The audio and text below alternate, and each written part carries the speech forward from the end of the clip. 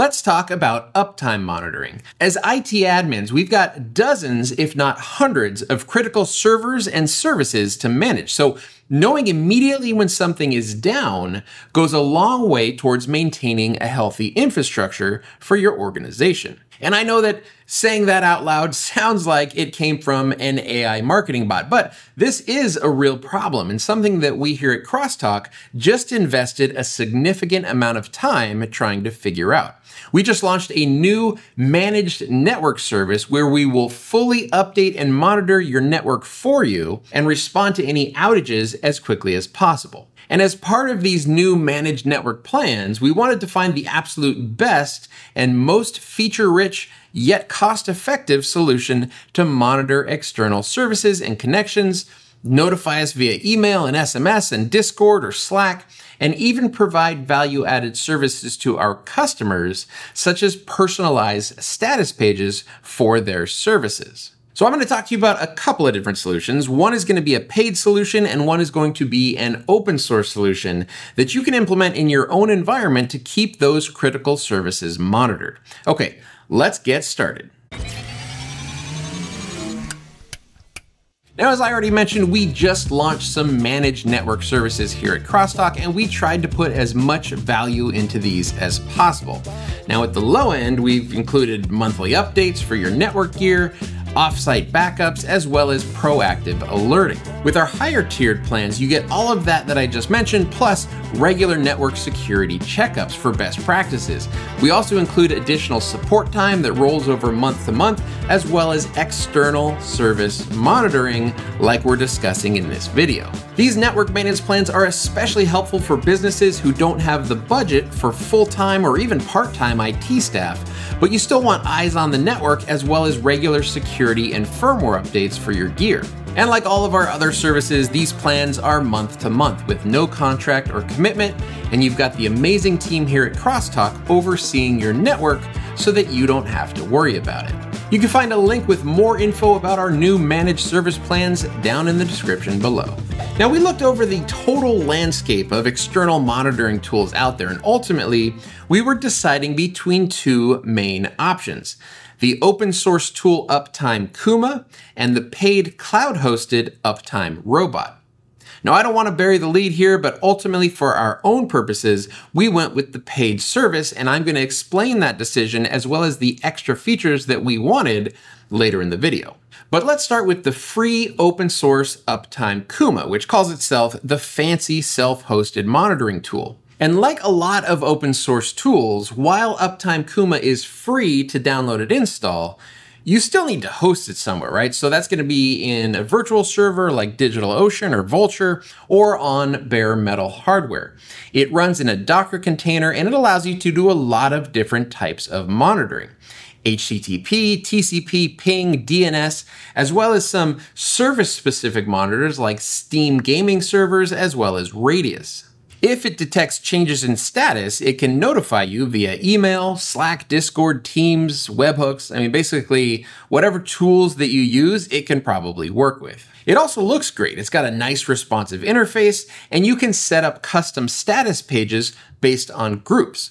So for example, if you're hosting Uptime Kuma monitors on behalf of customers, or if you want to monitor status by physical location. You can also customize the status pages with your own logo as well as CSS. All in all, Uptime Kuma is impressive. It's a really nice feature-rich solution.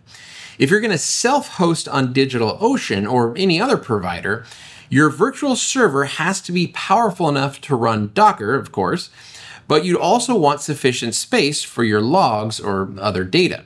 You could probably get away with a 1 CPU, 1 gig of RAM droplet, which is kind of like their minimum installation, which is $6 a month on DigitalOcean.